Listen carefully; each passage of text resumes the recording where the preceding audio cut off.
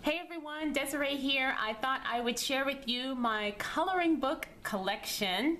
I have kind of been into the whole coloring thing. I kind of got, I guess, turned on to it about maybe 4 to 6 months ago. Can't remember exactly. My mom actually has been coloring for many years. I mean adult coloring. She I remember when I was a teenager, I would see her coloring in coloring books because she said it was a great way to relax her. And of course, you know, back then they didn't have coloring books specifically for adults, so she would buy kid coloring books and she would color in them. And I never really, you know, thought anything of it. And then probably within the last year, obviously the whole coloring book trend has exploded, and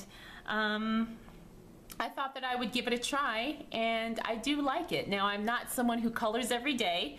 I just do it here and there when I want to kind of, I guess, relax, zone out, kind of distract my mind from certain things.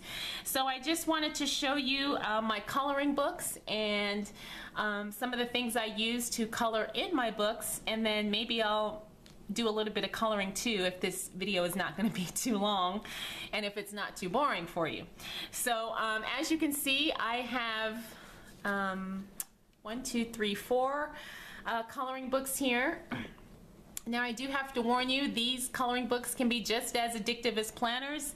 I had to stop myself at buying 4 because every time I go into Michael's or Joann's or anywhere, even like Marshall's and TJ Maxx now, excuse me, they have these amazing coloring books, and I obviously want them all. And I think 1 or 2 of these I haven't even colored in yet. So I said I just need to stop and use what I've got and don't buy a bazillion coloring books. Anyway, so I'm going to show you what I've got. This first one, obviously, you can see is called Color Swirls. I picked this one up at Michael's. I can't remember if it was on sale or if I used a coupon, but I know it was probably around $5 or so. You can see I've already kind of colored in it. And the thing I like about this is because it's got nice big spaces to color in. I don't like when some of the coloring books have such tiny little spaces, because that stresses me out to have to try and make it look super neat in there. Now, these are not, this is already colored in the book. This is the book giving you suggestions about different palettes you can use, and you know, different colors of how you can make this look. This is not what I colored here. I'll show you what I colored, but I kind of like, that's what I like about this book, is that it does give you some color palette suggestions.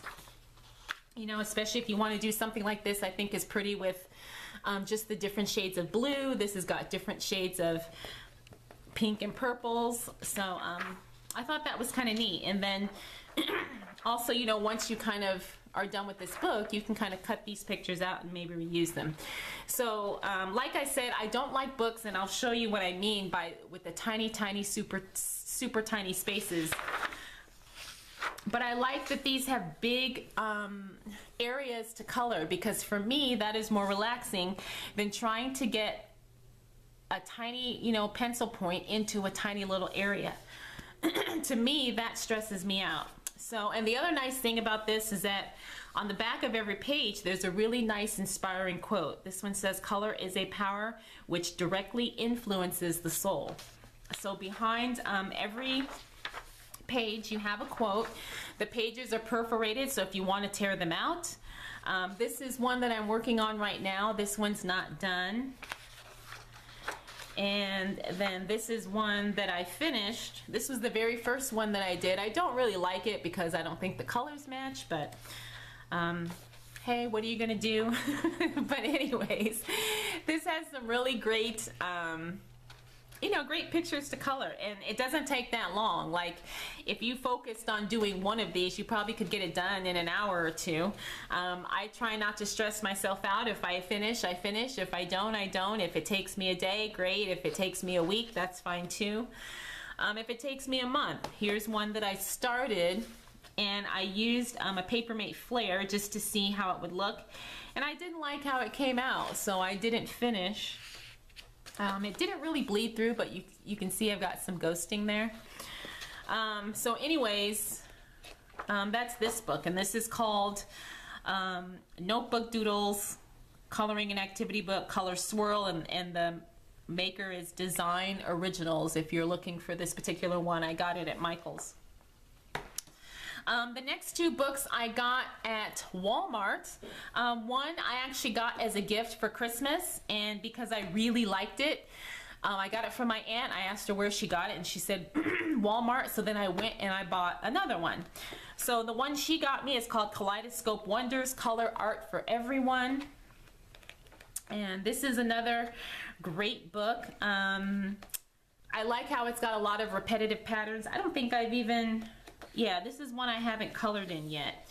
But when I tell you about how the tiny spaces stresses me out, it's kind of like this. You can see these lines in here.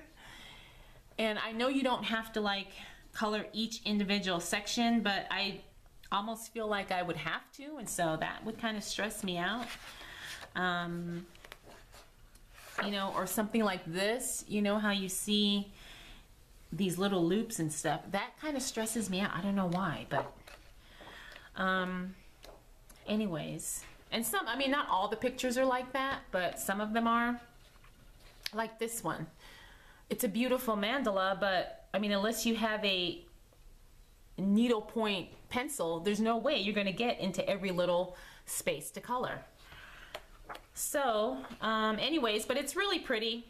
These pages are also perforated, so if you want to rip them out, you can. So that is the Kaleidoscope Wonders Color Art, and again, this is from Walmart. This is $5. I think this one was like $6.99 or something like that, or $5.99. I can't remember, but it was, you know, not that expensive. So the other one I have is another Living Wonders Color Art for Everyone. Color Art for Everyone. This one's called Living Wonders. And this one I like because it had animals in it. You can see I started this one. I have a habit of starting them and then not finishing the pictures. But I started this and I used a ballpoint pen. And again, I didn't like the way it came out. So I think that's probably why I never finished it. But this has got like really cute, you know, foxes and raccoons, and this is a real pretty swan. I'm looking forward to doing that. Fish. Is this horses? Yeah, horses, cats. A really pretty owl picture. Another horse. So I really like these pictures here. Oh, and look at this. These bears. That one's really cute. Excuse me. Take a sip of my tea. But anyway, yeah, so this one I'm looking forward to working in too. And my last coloring book is, I think this is one I found at, was it Ross or something? I don't know. I can't remember where I found this. Anyway, this one I really, really like because I really like the, henna body art, and when I saw this one I said, oh, this is really cool. And I think I did one picture in here, but again, it's got this really intricate designs in here. Oh, here it is. Yeah, this is the one that I started, and I'm almost finished with this. And again, I've been working on this probably for about a month. I just work on it, and then I come back to it, and then a few days, a week goes by, I come back to it. You know, I'm in no real rush to get it done. When it gets done, it'll be done. And yeah, these are also perforated as well, so if you want to rip them out. And then it's got some, you know, examples of colors you can use and things you can do. It's called Mendy Designs Creative Haven, I think is the name. Yeah, Creative Haven Coloring Book, Mendy Designs.